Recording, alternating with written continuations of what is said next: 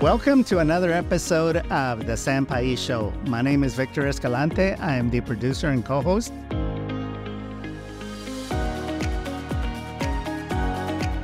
Joining me today in the studio is the man of the hour, Senpai. Sam, say hi to our listeners. Hey, I want to say hello and I want to say thank you to all you guys that are downloading my podcast and just really liking and subscribing. It's been an incredible last 2 weeks to just really see these numbers go sky high, but it's you, Raza, that makes it. That's right.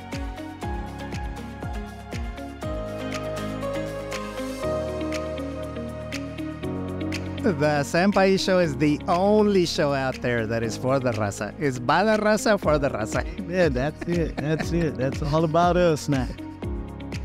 So, Sam, we're going to talk about culture today and the nuance of culture, of being Mexican, of being Mexican-American, of being a Latino, you name it, nothing is off the topic. Everything's on the table, okay? So let's go ahead and start with language. Part of your brand, I would say, is the way you speak. Ocho, you speak some English, some Spanish, you mix it up, and some of the words in Spanish, you don't know them properly. You just make up whatever you don't know, but people understand you. And that's the thing, is that people understand you because you connect with them in a way that they know how much you care about them and their business, to where they really don't care that much about how you communicate with them. Remember the old saying from Harvey Mackay, the author of the book, How to Swim with the Sharks Without Being Eaten Alive? He said, people don't care how much you know about them, so long as people know how much you care about them. Remember how he would have personal files on all his clients, personal files that had all their information on marriages, divorces, birth dates, anniversaries. It's like he had lots of intelligence about his clients because he had the pulse of the clients to know what their needs were, and how he was always catering to them. So talk to us about how we communicate with our clients, Sam. I'm a real estate broker, so I was in a marketing class of real estate. And we were in a class, there's only a few of us Mexican-Americans and Latinos that were in the class. Maybe out of 35, 38 people, there was like 4 or 5 of us. And the marketing instructor said, Sam, how do you adapt to your clients or talk to your clients? And I said, it depends on who I'm talking to. And she goes, oh, you mimic your people. You make fun of I don't make fun of my people, but the mimicking, what do you mean? Well, if you're talking to a Chicano from the hood, are you talking ese vato type lingo? I said, well, I get to, but you can't, because right. I am Mexican-American. And so depending on who I'm talking to in business, I try to win that trust by making them feel comfortable with me, because being born in a household that was my mom from Mexico and my dad Chicano, I could play both roles. And that helped me really win a lot of clients over, because I understood both sides of the board for them. And so, it's just interesting how a lot of my friends that are Mexican-American, 4th generation, speak no Spanish. Right. And so me, listening to my mom and talking to my mom, it was all Spanish. But my dad would always say, hey, speak English, not Spanish. Growing up at that time in the 70s and the 80s. We even have some listeners that don't speak Spanish, and they complain that, hey, we need some programming for us, okay?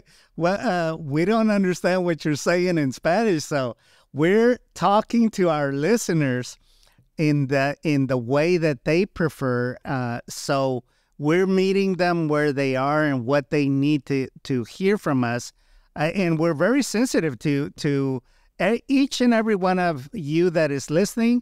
I encourage you to write to me. I'm the one that gets the emails to the Senpais Pod sam@gmail.com. If you have a question for Sam, I will ask your question to Sam, and he will answer it on the pod. So, Sam, you learn to speak to customers in a way that you could connect with them, in a way that they trusted you. Trust is one of 3 reasons why people do business or they buy from a company. Do you want to talk about the other 2 reasons that people buy from companies or individuals? 3 reasons. One of them is trust. Yeah, you got to have trust. The other thing is you got to be able to solve the problem for these individuals. Being knowledgeable. You got to, you Competent. Yes. What is that? Competent and they got to like you. Okay? Yeah, they got to like you. If they don't like you, they won't do business. They'll take their business wherever someone is nice to them. So again, listeners, you got to be able to speak the language of your customer, and you got to understand the nuance of their language, because just the word frijoles, okay, doesn't mean the same thing you don't say frijoles to everyone from Latin America. The Cubans say habichuelas, okay? Right. And other words for beans. So it's like you got to pick up a little bit of nuance. We're not necessarily recommending that you go study another language, but it's like you got to understand the culture and the language. You definitely do. You got to get past the myth. For the Mexicano, they're 2 or 3 days early in their payments. Yes. They come and pay constantly because that's what they taught, because there was no credit. Right. This is your word, and right. You show up on Friday. And they talk about us, Mexicanos, Mexican-Americans or Chicanos. No, don't lend them any money because they didn't say what Friday. Yeah. And so at the end of the day, it's the different styles in thinking versus the Mexicano that they say they got word. And a lot of times, knowing my mom, my grandmother that were from Mexico, the old sayings, show me who you hang around, I'll tell you who you are. And, giving your face when problems come to face the issues of whatever's there. To say, I'll take care of it, okay? Yes. And knowing that you stood by your word and you were a person that would take care of the problem, whatever it was. Whether it was a debt, whether it was something that you had to make good on, it's like you were a person of your word. That's it. That made a lot of difference. And there was days I was short, a day late, dollar short, but at the end of the day, my grandmother always taught me you have to face the issues. Yeah. And that's what I did. And, there's a lot of things that are the same in our culture, but because it's first generation or maybe fourth generation that lost that touch of the culture. And so a lot of my friends didn't speak Spanish, and they would get upset with the one speaking, you're in America, you got to speak. But who said that was the language, brother? And at the end of the day, a lot of them were my cousins, so I had to talk to them. So I was in the middle of the Chicanos and the Mexicanos, but I got to relate to both sides and understand. What do you think of people that change their name to sound American? Solis Solis. Gutierrez. It's funny, but at the same time, if the fourth generation, you can understand because we were taught to simulate into the system, the process, the structures. And, a lot of times you look at some of these old movies where these cowboys were trying to train the Indians and they just have them at the schools and they're having them wear their clothes when they're used to being out in the open. But, it's just you have to look at it from a different perspective and understand what generation you're talking to, because there's all right. So let's go there. So let's say that you have a client that is a immigrant. Okay, immigrant speaks a little bit of English, mostly Spanish. How do you talk to them? How do you deal with them? I speak to them in their language, Spanish, and I understand the culture. Having my mom being from Mexico and grandmother, how to salute. Most of us, we don't salute if we don't know the person. Yeah. But my grandmother said, don't care if you know them, don't know them, you salud a mí. Yeah. And so we were brought up with that. And when I was brought up with the yes, sir, no, sir, yes, ma'am, no, ma'am. And so, that culture of those individuals, being humble, and they see that you took the time to service them, those people are loyal. They're Yes. loyal to your company. Yes. You're listening to the Senpai Show. We'll be right back.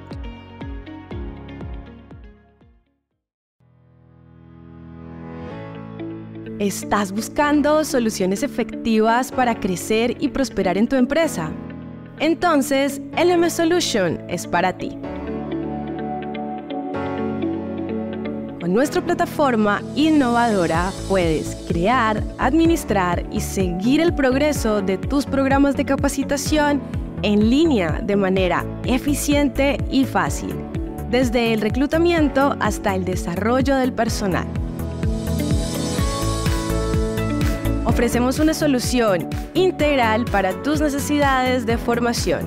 Visita nuestra página web hoy mismo en lmsolutionsTX.com y comienza a optimizar el aprendizaje en tu empresa.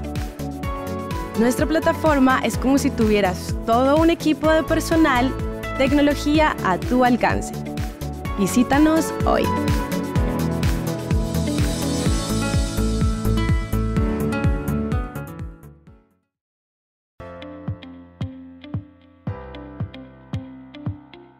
Hey Tony, why the long face? You look like your dog just died. Damn, am I that obvious? I just found out that I owe the IRS over $50,000 in back taxes. And I don't know what I'm going to do.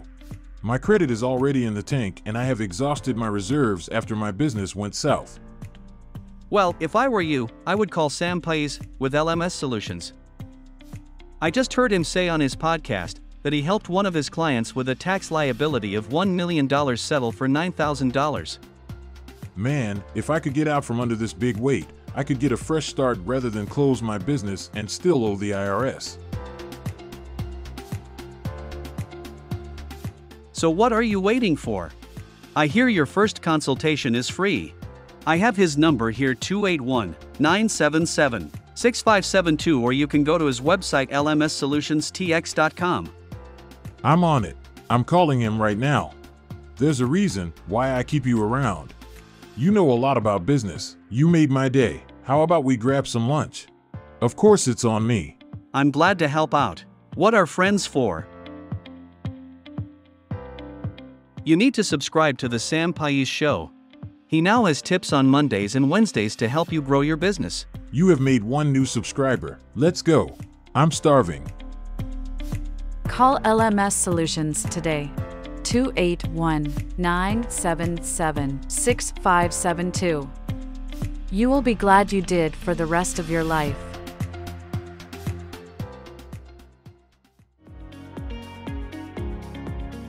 We now return you to the Senpai Show. Second generation. Second generation means that, or rather, first generation that they're born here, children of immigrants. How do you talk to them? Well, I want to understand if both parents are from Mexico or one parent's born here or Now you just made it hard.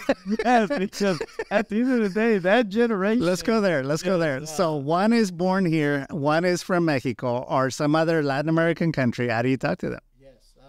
They're bilingual, obviously. Yes, they're, man, these kids, these first generation, they got it down. And they're looking to protect their parents. Yes. Because they seen what their parents struggled not knowing English. And then maybe they got burnt by some of the contracts. They got taken advantage. Yeah. Because the contract wasn't read right and everything. And you got to understand that some of these kids were representing their kids at 8 and 10 years, reading a contract, knowing that the adult, the Bolillo or the Americano or whatever on the other side was taking advantage on that contract. So you got to understand when these people are taking advantage of it, how do those kids feel? You know, because they didn't understand the lingo. They didn't understand that. And they didn't know enough to go see an attorney to interpret the contract. So, you know, I look at that generation to really want to help them when they don't know. Look, this is 40 years of my experience, but this is what you got to look at. Because what I'm really trying to do is make it a win-win. Yeah. And this next generation is my future. Yes. So I really want to understand who I'm talking to and what that mindset is on that generation. Sam, I want you to talk about being a fiduciary. Explain to the listeners what a fiduciary is and why they really need to understand who they're doing business with that is a fiduciary that is looking out for their interest, irrespective of commissions that they're going to make. It's like they got the customer's interest first and foremost, and then whatever commissions come from that is secondary. Talk about that. We hear that in real estate quite a bit. Fiduciary responsibility and banking and investments. And pretty much anything that you're licensed in the state of Yes. Texas, whether it's insurance, real estate, banking, funeral director, just you have a fiduciary responsibility to represent that customer, that client in their interest. Yes. Not in the license interest about how much money you're going to make, because you can be fined, sued, and you can lose your license. So that fiduciary responsibility for me is to be able to interpret what I believe that contract is. And believe me, contracts are made by attorneys. So I can't change anything on the contract, but I need to try to at least explain, in my opinion, what I believe is on that contract, but also recommend they should see their attorney to get correct interpretation of the law. I heard that tip, Sam, that has saved me with several real estate transactions, thousands of dollars. When I heard this business consultant on his radio show say, every single real estate contract, you need to have it reviewed by a real estate attorney. Okay. Yes. And because again, we don't understand all the nuance of real estate law. Right. And when I took these contracts to a real estate attorney, he rewrote them and said, this is what you take to the realtor. And the realtor was not happy because, again, he found some ways that he was going to benefit from the way it was written. Right. And I stood to lose thousands of dollars.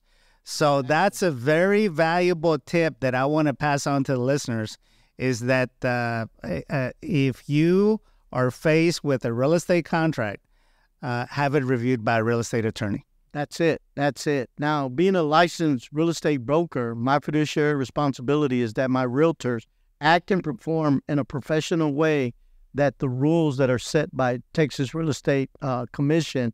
Also, as an insurance agent, we have fiduciary responsibility to represent that customer with the contracts that we have from the insurance companies. Now, I have a son that's an investor. He wanted to be a realtor, and I said, no, sir. I'm the real estate broker. My other son, Michael, is a realtor, but my son, Jeremy, is an investor. And he goes, Dad, why wouldn't you let me? I said, because the only obligation you have is to yourself, right, as an investor. So I want people to be clear that you need to make sure if the individual is licensed, because now he has a fiduciary responsibility. But if he's an investor bringing you a contract, the only thing the investor says is that I need to represent me, myself, and right. And, you have to go get checked by an attorney and check the contract. So that's the difference between somebody licensed and somebody being an investor. One time I was faced with purchasing a home, and the realtor wanted to sell us the home, and I said, no. I said, you're representing yourself and your client. I said, I need representation from my own realtor. And so I'm going to, you can recommend the realtor that I can interview, or I'm going to have to find my own realtor. And again, that's making sure that my interests are protected instead of me being given something that is purely for the interest of the realtor. The real estate is in an uproar right now. Yeah. I had a client call me this week because he is a lender. Okay, he's a lender, and he's seeing the fallout from this. Supposedly, the ruling is going to come down in a couple months or soon. A couple of weeks. Couple of weeks. We already got to make the changes. Okay. Contract. Okay. Starting August, I want to say 19th, 20th, somewhere around there. All the contracts are changed now. Give us your prediction. What's going to happen to the industry? Well, years ago, I think before the pandemic, I have the Raza comes in. They already negotiated a deal. I have the buyer and the seller. All they come to me is to get a contract and go to the title company, because I've been preaching. You got to go to the title company to make sure that the title is clear. Yes. So a lot of them would come to me and I said, give me $500, take it to the title company and pay me. And my realtors would get mad at me. Why are you doing it for $500? Because they're bringing the buyer and the seller. All I'm doing is putting the contract together and taking it to the title company. I didn't do anything else. They already negotiated the deal. So a lot of people now with this change, well, how are you going to get paid now from the buyer? So I'm still charging $500. And, I'm taking it to the title company and I'm good. So I look at it as volume. McDonald's, Walmart, I look at the volume part of it. And not only am I going to do a real estate contract, they're going to need a mortgage loan. They're going to need an insurance. They might need inspections. So at the end of the day, I'm bringing in those services for that client, and I'm able to take care of them at a minimum fee that they know that I'm looking out for them. Yeah. And so at the end, I'm either going to do their taxes, their insurance, just real estate, mortgage loan. And this is what's happening right now. Because you're looking at building a customer for generations. I bet you have clients that are generations deep. Man, I got a third generation. Yeah, now. You're dealing with grandchildren yes. that their grandparents did business with you, and because they trusted you, again, trust, and being knowledgeable. Yes. Why would they go to anyone else? That's it. Character and competence are the two things that I believe that you got to have as character so that people trust you, and you got to have the competence in what you're doing. So knowledge. And you built that through straight talk with your customers. Yes. Talking Raza, talking English. That's it. I tell people all the time, knowing who you are, I can relate to you, whether you're Mexican American or Mexicano, I can relate to you and understand the culture. Well, what do you think, Sam? Is that enough show? It's enough show, boy. We put a lot out there. Yeah, we did. Let's see if we get any haters talk to us about how we weren't true to the language. We weren't purists with language. Until next time, go out and have a great week.